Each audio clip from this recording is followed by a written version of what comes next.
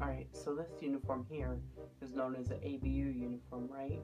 Well, in order to wear this, you do have to have the ROTC patches, such as the 61st ROTC patch, which is our ROTC patch, and then the usual ROTC patch right here.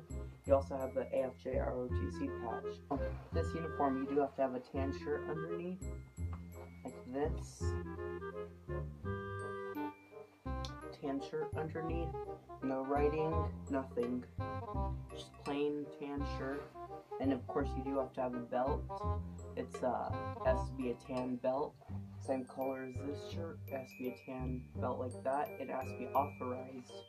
In order to put this on, it should be flat at the top. Then just put it on. And see how it's still flat at the top? And then you do not want it to be like this. You don't want it to be like this, but you want it to be exactly like this, where it's still flat at the top. And of course, make sure it's perfect. You're not supposed to take it off. It's supposed to stay on at all times unless you're in art class, gym class, or building trades. Remember, when you're in uniform, you have to wear it with pride.